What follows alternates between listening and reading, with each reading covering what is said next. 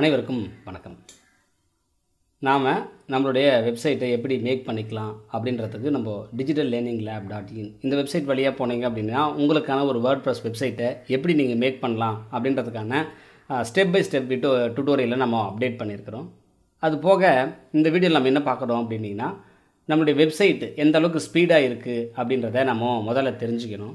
ஏன்னா ஸ்பீடாக வெப்சைட் இருக்கும்போது தான் அதோடைய பர்ஃபார்மன்ஸ் நல்லா காட்டும் போது தான் கூகுள் அதை சைட்டாக சீக்கிரத்தில் அங்கீகரிக்கும். அப்போது நம்மளுடைய பேஜ் ஸ்பீடை இன்க்ரீஸ் பண்ணுறது எப்படி, இல்லை நம்மளுடைய பேஜோட ஸ்பீடு எப்படி இருக்குது அப்படின்னு நம்ம தெரிஞ்சுக்கணும். அப்படின்னா நம்ம என்ன பண்ணுறோம், முதல்ல இந்த சைட்டோடைய யூஆரில் காப்பி பண்ணிவிட்டு ஜிடி மெட்ரிக்ஸ் அப்படின்னு நீங்கள் தேடினீங்க அப்படின்னா கூகுளில் கிடைக்கும். இந்த வெப்சைட் தான் பார்த்தீங்கன்னா டாப்பஸ்ட் இந்த மாதிரி ஸ்பீட் டெஸ்ட் எல்லாம் பார்க்குறதுக்கு ரொம்ப யூஸ்ஃபுல்லாக இருக்கும்.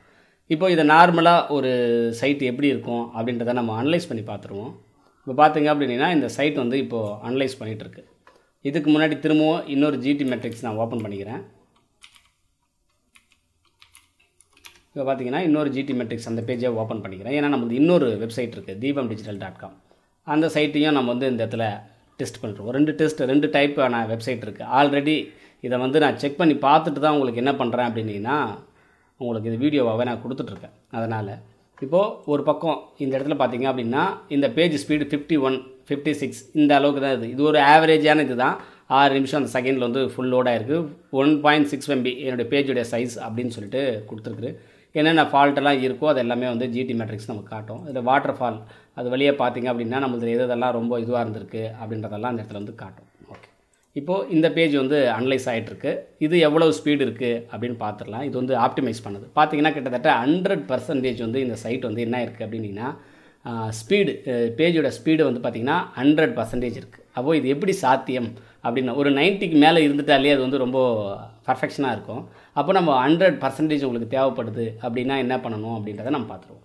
ஓகேங்க, முதல்ல நம்மளுடைய ஃபைல்ஸ் நம்ம இதில் பார்த்திங்க அப்படின்னா கேட்ச் ஃபைல்ஸ் எல்லாம் நிறைய இருக்கும். அதை நம்ம அப்பப்போ ரிமூவ் பண்ண வேண்டியது இருக்கும். நீங்கள் ஃப்ளகின் செக்ஷனுக்கு போனீங்க அப்படின்னா W3 டோட்டல் கேட்ச் அப்படின்னு ஒரு ஃப்ளகின் கிடைக்கும். இப்போ இதில் பார்த்தீங்க அப்படின்னா நான் நிறைய ஃப்ளகினை இன்ஸ்டால் பண்ணியிருக்கிறேன். இது நிறைய இடங்களில் பார்த்தீங்க அப்படின்னா இந்த மெத்தட் பக்காவாக வேலை செய்யுது. ஒரு 80% ஸ்கோரை தரக்கூடியதாக இருக்குது இந்த டோட்டல் கேட்ச் ஃப்ளகின்.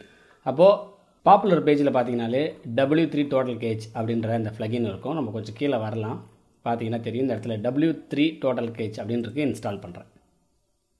இந்த மாதிரி கேட்ச் கிளியர் பண்ணுறதுக்கு நிறைய ஃப்ளகின்ஸ் இருக்குது. நீங்கள் நிறைய ஃப்ளகின் இன்ஸ்டால் பண்ணி பார்த்தல இது அளவுக்கு ஓரளவுக்கு மற்ற எல்லாம் கூட நல்லா தான் இருக்குது. பட் இதுக்கு சில கான்ஃபிகரேஷன்ஸ் நம்மக்கிட்ட ரெடிமேடாக இருக்குது. ஓவரால் நமக்கு இதோடைய செட்டிங்ஸ் எப்படி பண்ணணும்னு தெரியல அப்படின்னா இதுக்கு ஒரு செட்டிங்ஸ் இருக்குது. அதை நம்ம உடனே இம்ப்ரூவ் பண்ணிக்கிறதுக்கு ரொம்ப யூஸ்ஃபுல்லாக இருக்கும். அப்படின்றதுனால நம்ம W3 டோட்டல் கேட்ச் இந்த ஃப்ளகினை இன்ஸ்டால் பண்ணுறோம். ஆக்டிவேட் கொடுத்துட்றேன். நாம் ஒரு ஃப்ளகினை இன்ஸ்டால் பண்ணி முடிச்சதுக்கப்புறம் அதுக்கான ஒரு செட்டிங்ஸ் எல்லாம் இருக்கும். அது எல்லாமே நம்ம வழக்கமாக பண்ண வேண்டியதாக இருக்கும். ஆனால் டோட்டல் கேட்ச் மாதிரியான ஃப்ளகின்ஸ் எல்லாம் நம்ம யூஸ் பண்ணும்போது சில ஆப்ஷன்ஸ் எல்லாம் எதுக்கு நம்மளால் யூஸ் பண்ணணும் யூஸ் பண்ணக்கூடாது அப்படின்ற டவுட் வரும். அதனால் ஆல்ரெடி டிஃபால்ட்டாக என்னென்ன மாதிரியான செட்டிங்ஸ் எல்லாம் பண்ணணும் அப்படின்றத ஒரு இடத்துல செட் பண்ணி வச்சுருக்காங்க. நான் W3 டோட்டல் கேட்சோடைய செட்டிங்ஸ் பேஜுக்கு போகிறேன். இந்த இடத்துல பார்த்தீங்க அப்படின்னா ஒரே ஒரு ஜாவாஸ்கிரிப்ட் ஃபைலை நம்ம இங்கே பார்த்தீங்க அப்படின்னா இம்போர்ட் எக்ஸ்போர்ட் செட்டிங்ஸ் அப்படின்றது நான் இம்போர்ட் கொடுக்குறேன். இந்த இடத்துல பார்த்தீங்கன்னா ஒரு JSON ஃபைலை இன்ஸ்டால் பண்ண சொல்லுவோம். நான் கான்ஃபிகரேஷன் பண்ணியிருக்கேன், ஆல்ரெடி சூஸ் பண்ணுறேன். என்கிட்ட ஆல்ரெடி டவுன் மோடில் பார்த்தீங்கன்னா மை தீம் ஷாப்புடைய அந்த W3 டோட்டல் கேட்சோட கான்ஃபிகரேஷன் ஆல்ரெடி வச்சுருக்கேன். இங்கே அந்த ஃபைல் இருக்குது, நான் டவுன்லோட் கொடுக்குறேன். நீங்கள் என்ன பண்ணுங்கள், அந்த ஃபைலை டவுன்லோட் பண்ணிங்க அப்படின்னா ரேர் ஃபைலாக உங்களுக்கு கிடைக்கும். ரேரை எக்ஸ்ட்ராக்ட் பண்ணிங்கன்னா இந்த ஃபோல்டர் உங்களுக்கு இந்த உள்ளே இருக்குது பார்த்தீங்களா, my theme shop W3TC configuration, இதை ஓப்பன் பண்ணுங்கள். Click பண்ணிட்டதுக்கப்புறம் upload.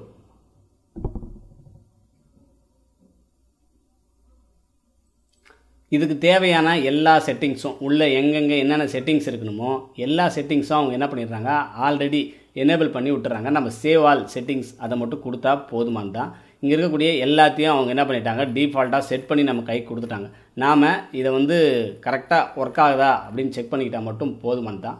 நான் திரும்பவும் இதே பேஜுக்கு வரேன். திரும்பவும் ஜிடி மேக்ஸோடைய ஃபஸ்ட்டு பேஜுக்குள்ளே நுழைஞ்சிட்டு அதே தான் டிஜிட்டல் லேர்னிங் லேபுடைய இந்த பேஜை இப்போது டெஸ்ட் யுவர் சைட் அப்படின்னு கொடுக்குறேன். இப்போது அதோடைய பர்ஃபார்மன்ஸ் எப்படி இருக்குது அப்படின்னு பார்க்கலாம். ஆல்ரெடி இ செக்ஷனில் இருந்தது. இப்போ பார்த்தீங்க அப்படின்னா 66, 65 அப்படின்ற இன்னொரு செக்ஷனுக்கு அது மாறி இருக்குது. இப்போது சில விஷயங்கள் மட்டும் இந்த இடத்துல இருக்குது. உங்களுடைய பெர்ஃபார்மன்ஸ் இந்த மாதிரி நான் திரும்பவும் உள்ளே வந்துட்டு இந்த இடத்துல பெர்ஃபார்மன்ஸில் போயிட்டு பர்ஜ் ஆல் கேச்சஸ் அப்படின்றத கிளிக் பண்ணுறேன். ஓகே, இங்கே எம்டி த ஃபைல் கேட்ச் அதையும் வந்து நான் வந்து கொடுத்துட்றேன். மினிஃபை அதையும் எம்டிஃபை பண்ணிடுறேன். ஓகே, இப்போது இந்த இடத்துல வந்து அக்செப்ட் வந்து கொடுத்துட்றேன். ஓகே, திரும்பவும் இன்னொரு டைம் இதையே வந்து நான் என்ன பண்ணுறேன், ரீடெஸ்ட் கொடுக்குறேன். ஓகேங்க, திரும்பவும் பார்த்தீங்கன்னா அதே ரேஞ்சுக்கு தான் இருக்குது. இந்த மாதிரி உங்களுடைய சைட்டை நீங்கள் ஓரளவுக்கு ஆவரேஜாக ஸ்பீடு பண்ணுறதுக்கு என்னென்ன கான்ஃபிகர் பண்ணமோ எல்லா விஷயங்களையும் நம்ம வந்து இதில் வந்து அப்டேட் பண்ணிக்கிட்டே இருக்கிறோம்.